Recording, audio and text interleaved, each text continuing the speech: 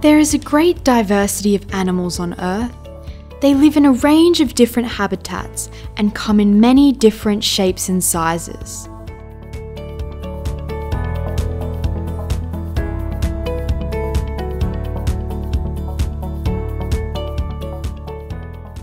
To organise and study animals, scientists classify them into groups based on ways they are similar.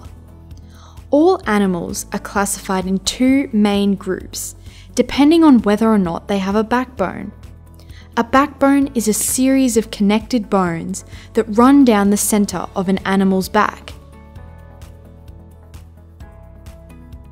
Animals with a backbone are called vertebrates. They include many of the animals you are familiar with, such as mammals, birds, reptiles, amphibians, and fish. Animals without a backbone are called invertebrates. They do not have bones to support their bodies. As such, they are often smaller in size than vertebrates.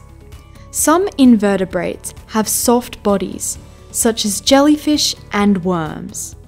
Others, such as crabs, spiders, and insects, have a harder outer covering called an exoskeleton.